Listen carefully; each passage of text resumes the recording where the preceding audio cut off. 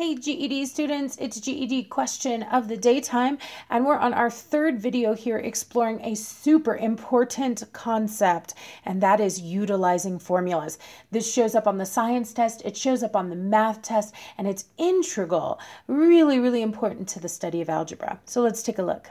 It says in lab class, you measure the temperature of a sample as 86 degrees Fahrenheit.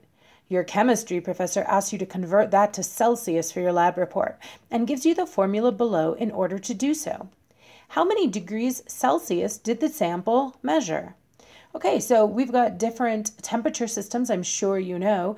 Here in the United States, if you're in the United States with me, we mostly use Fahrenheit, except in science lab usually.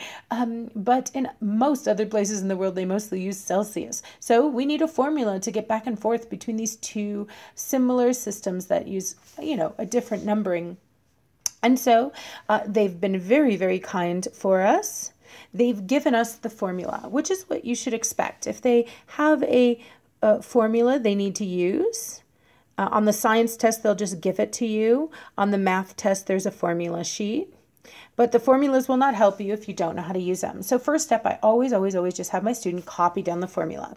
Whether you're writing on paper or your dry erase board, you'll make a lot less errors if you just copy down the formula before you make any changes. Now, go looking through your problem for what you know. Do I have any known values? Let's take a look. It says in lab class, you measure the temperature of a sample as 86 degrees Fahrenheit. I have a known value. I have the Fahrenheit temperature. And what is this problem asking me to find? It's asking me to find how many degrees Celsius. Well, guess what? How many degrees Celsius is the C? So they're asking me to find C, so I'll leave CC. And 86 degrees Fahrenheit is the F. So instead of writing F in my formula, I'm going to now write 86. And nothing else will change. That's called your substitution step. You plug in any known values, you change nothing else. Notice these two formulas are exactly identical. The only difference is I substituted out F for a known value, 86. And now, I'm going to use my TI-30XS to simplify the right-hand side of this equation. Notice all I have on the right-hand side of the equation, right of the equal sign, guys, are numbers and operations. Your calculator can't handle algebra, but it sure can handle computations, numbers and operations.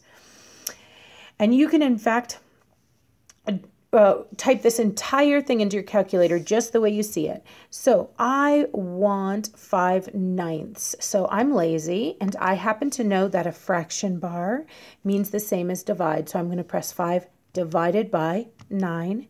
Then I'm going to open up my parentheses. Your calculator has parentheses, your TI. And then be sure to use them, because if you don't use parentheses here, you just write a times sign, you will get it wrong. So times 86 minus 32. And now I'm going to close my parentheses. Let me just write down for you what I wrote in my calculator. I did 5 divided by 9. Open a parentheses, 86 minus 32. You try typing that as well. You need to get used to this calculator for your test. And I find that that's Celsius measurement of 30 degrees. So how much is 86 degrees Fahrenheit in Celsius? It's 30 degrees Celsius. Great. So again, this is the third video, and we're in a series of 5 videos on this topic. I'm going to get a little deeper, look at a couple more tricky examples on the next few questions of the day, so be sure to check those out.